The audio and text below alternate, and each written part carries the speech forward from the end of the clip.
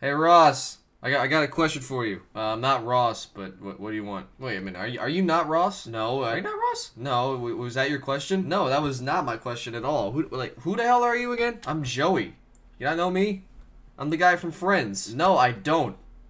There's only me. There's only two people in this house. It's me and Ross. Those are the only two people in this house in Friends. There's like 700 other characters, dude. There's like 700 characters. Am I Monica or Rachel? Who am I? Wait, pull up the guide. Hey guys, it's me, Chandler. What's the big deal over here in the Friends set today? Hey Chandler, I got myself 15 tickets to the big football game coming on this Sunday. You want to go down to the big football game? I bought 15 seats so we don't have to sit next to each other because you know your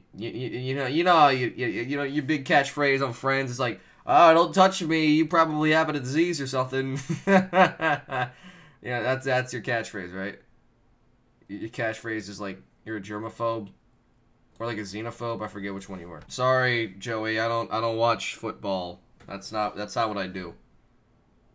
I do watch a lot of croquet. What? Hey guys, it's me, Ross. What's going on today? How y'all doing? Shut up, Ross. You're not a part of this. You've never been a part of this. Hey, I heard you got tickets to that football game coming up on Sunday. 15 tickets, huh?